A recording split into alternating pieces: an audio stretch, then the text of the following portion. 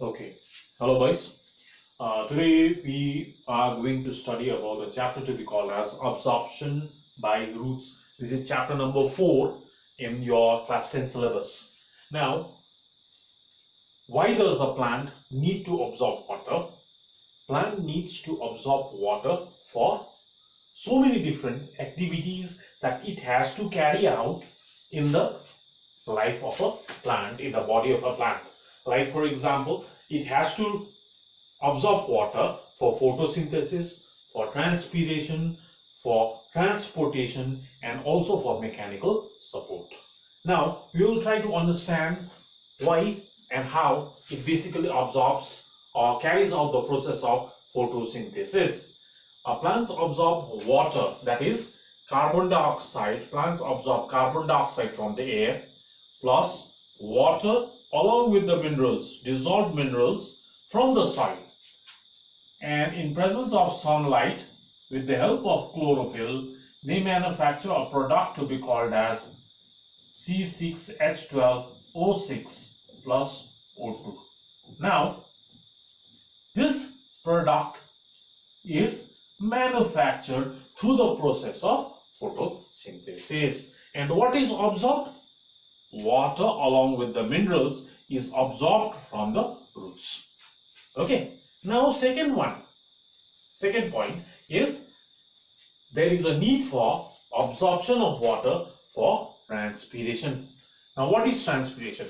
When you look at a leaf, of a plant, when you turn it upside down, you may have seen small dotted lines, dotted marks on the lower side of the leaf. If you magnify these dots, they are nothing but stomatas. They are nothing but stomatas. And from these holes, when they are turgid, a small hole is created, and from this hole, water vapor. What is lost? Water vapor is lost by the plant from these holes. That is, water is lost from the plant in the form of water vapor from the aerial parts of the plant, and that is known as transpiration.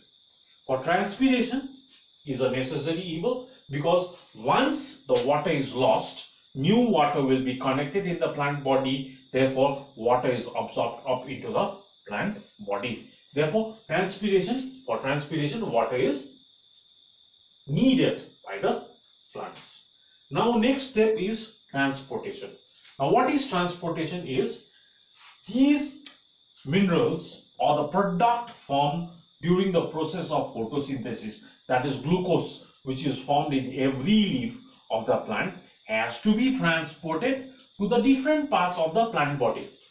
It has to be what it should be done? It should be transported to the different parts of the plant body. And you may have seen in your junior classes, if you take a stem of a plant and cut it, then you can see the stem of a plant basically has got two portions. That is the outer portion to be called as phloem and the inner portion to be called as xylem.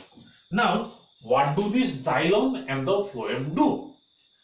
The xylem vessel conducts water up into the plant body, and the phloem vessel basically conducts manufactured food bidirectional. That is, it can conduct up also, it can conduct down also. So transportation of materials, that is water and mineral salts from the plant as well as the glucose, takes place through this xylem and phloem.